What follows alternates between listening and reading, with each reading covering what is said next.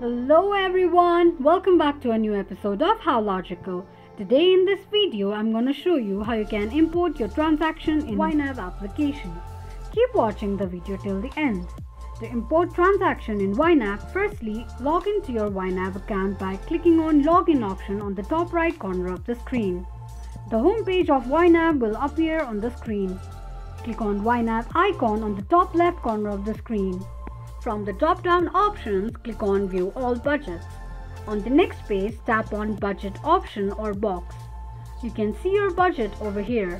Now, go to All Account option, that is Home icon on the left side of the screen.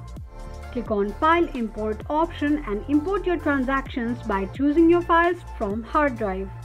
And this is how you can import your transactions in YNAB account quickly and easily just in few steps. If you have any thoughts or queries, let us know in the comment section.